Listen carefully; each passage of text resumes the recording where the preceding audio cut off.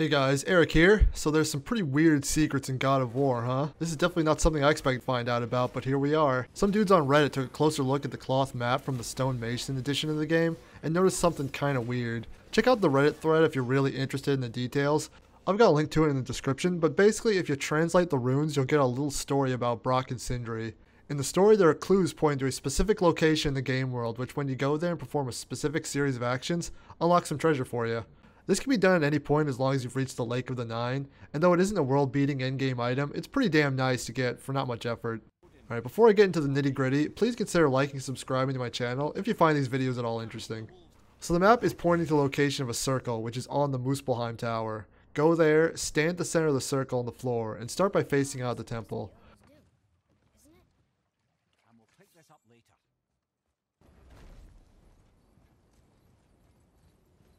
To successfully perform this trick, you need to look at 4 different locations in a specific order, and you need to do it fairly quickly. So the locations are the temple, up, the left brazier, or the left, the right brazier, the right, and the floor, down. So while standing in the circle, you'll want to look in this order. Up, left, up, right, left, up, down, right, left, up. You'll need to do this fairly quickly, so either memorize the order or just run this audio and repeat while you try it. Up, left, up, right, left, up, down, right, left, up.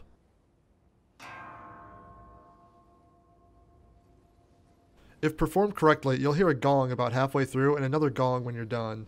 Then you'll see a realm tear appear in front of you, which you can then access to obtain the Forbidden Grip of the Ages. A pommel for the Leviathan axe. It's legendary, boosts all stats, and adds a little wave beam after light R1 combos. It's a pretty cool little secret all told. I'm going to show off the wave effect a little bit, but otherwise that covers it. I really recommend you check out the Reddit thread. It's pretty cool to see how these guys figure this one out. Who knows what else this game might be hiding. So that's it for me. Thanks for watching, guys.